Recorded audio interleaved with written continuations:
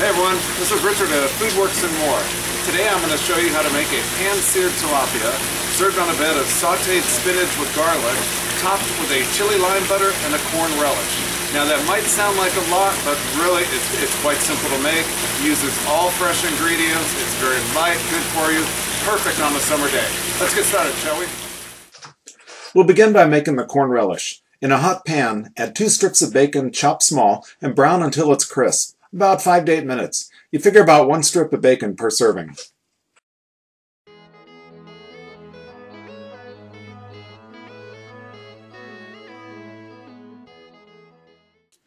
When the bacon is done, remove it from the pan to drain and pour off all but a tablespoon of the bacon fat.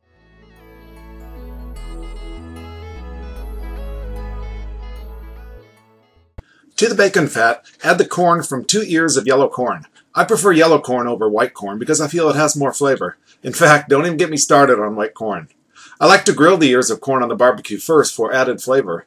You can also use this relish on chicken, fish, pork, or whatever meat you prefer. It's an excellent way to make use of leftover corn on the cob.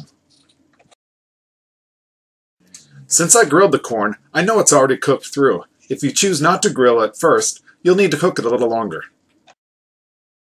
Once the corn is cooked through, remove it from the heat and add the bacon back to the pan.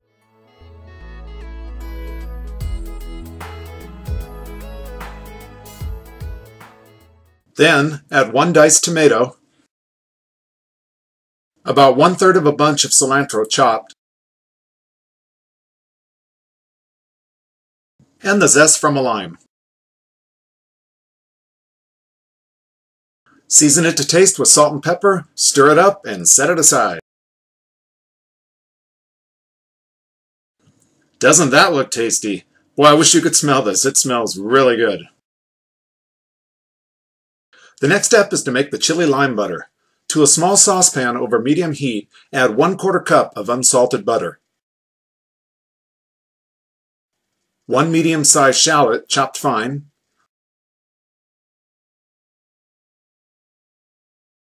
1 serrano chili finely chopped. Now if you want a little less heat, you can substitute a jalapeno pepper, or for more heat, maybe try some Thai chilies. Adjust the heat to your preference however you want it. Next, add a 1/4 teaspoon of salt and the zest and juice from a lime. Stir until the butter is completely melted and then set it aside.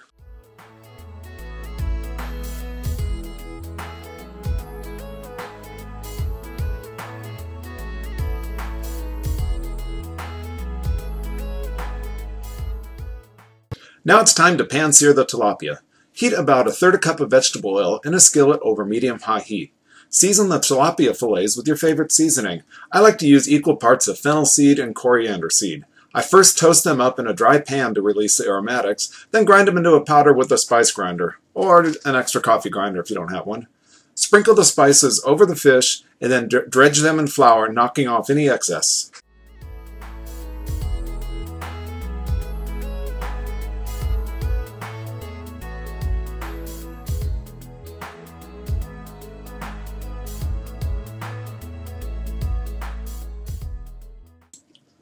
Boy, look at those fillets sizzle.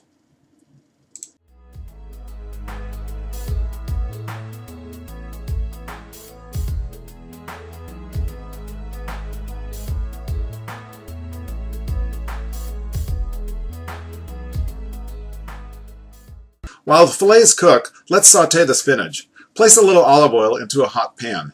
To this, add 2 cloves of chopped garlic. Stir it around, letting it steep for a bit. The spinach is going to cook pretty quick, so we want to give the garlic time to release its oils. Just make sure not to brown the garlic.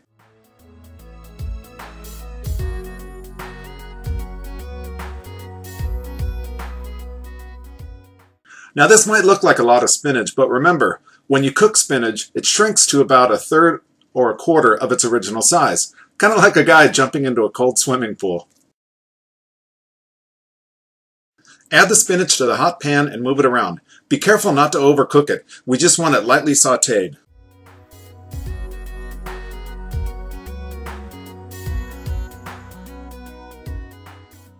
Our fillet should be ready for turning.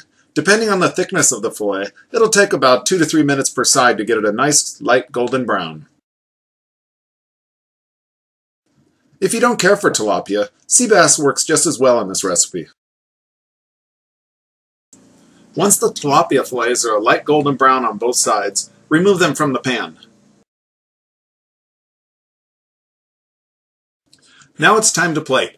Place some of the sautéed and shrunken spinach on a plate.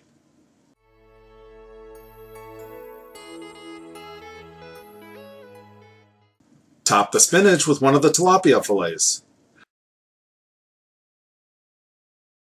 Next, drizzle a little of the chili lime butter over the fillet.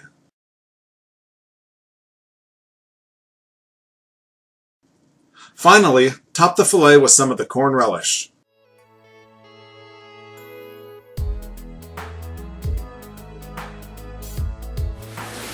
Alright, now the final test. Let's see how we do.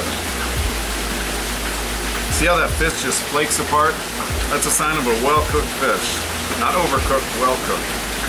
Get some of the spinach, some of the corn.